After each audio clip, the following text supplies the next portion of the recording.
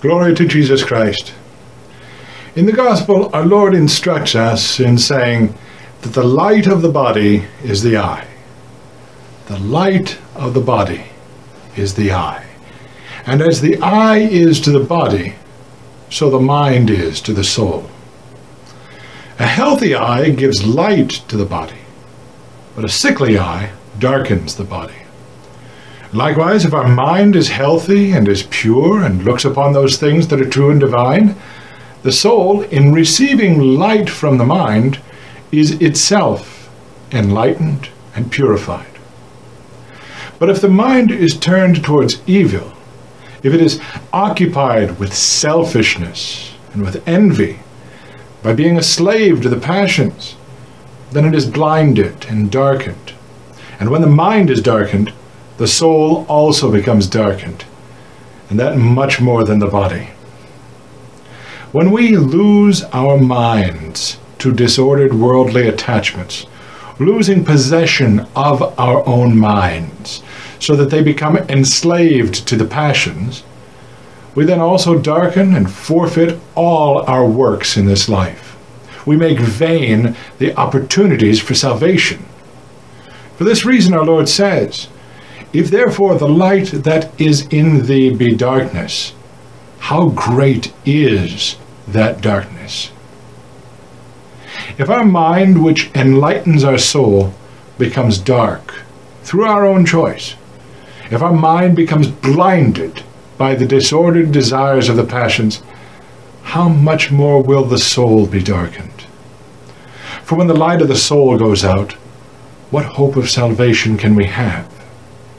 We cannot pursue both salvation and perdition at the same time.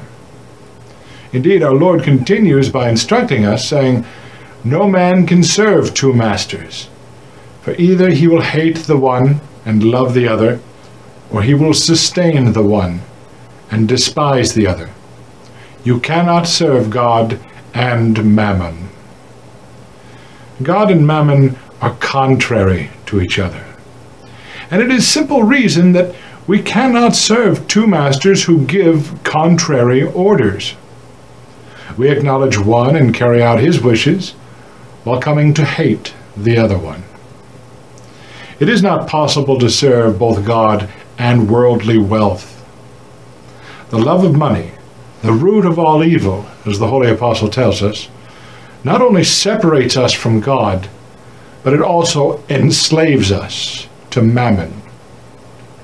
Now note this, and note it well, it is not money, but the love of money that is to be avoided.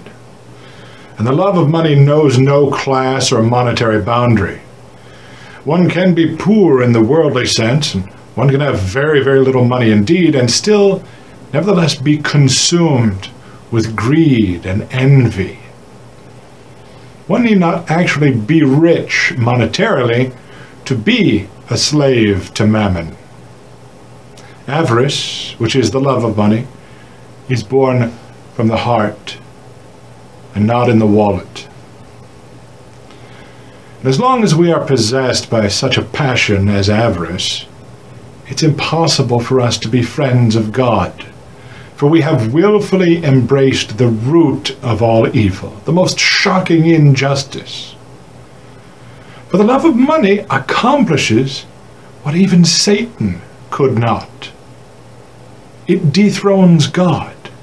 It casts God down from his throne within the heart and enthrones itself in his place. And thus do we become slaves to avarice, to injustice, to all unrighteous passions, and to the darkest dishonor. We become the sworn enemies of God. It's a most sobering lesson from our Lord. But as always, our Lord reassures us. He gives us instruction to avoid such a sorrowful state, or if we have fallen into such a sorrowful state, how to be redeemed from it. As our Lord says, "Therefore I say to you, be not solicitous for your life, what you shall eat, nor for your body, what you shall put on. Is not the life more than the meat, and the body more than the raiment? Behold the birds of the air, for they neither sow nor do they reap, nor gather into barns, and your heavenly Father feedeth them. Are not you of much more value than they? And if the grass of the field which is today, and tomorrow is cast into the oven, God doth so clothe, how much more you, O ye of little faith? Since the love of possessions can serve to separate us from God, the Lord commands us not to be concerned with them, not to exhaust ourselves with the worries of greed and desire.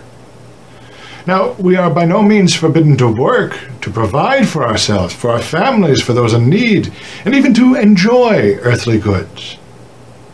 What the Lord forbids is to give oneself entirely over to earthly cares, to the neglect of God. We are to work according to our ability, to provide earthly things that are good and necessary, to look out for the salvation of our souls with all earnestness and purity of heart, and to direct the gaze of our mind and our eyes to God alone.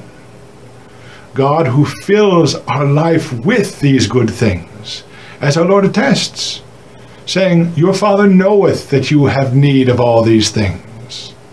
Seek ye therefore first the kingdom of God and his justice, and all these things shall be added unto you.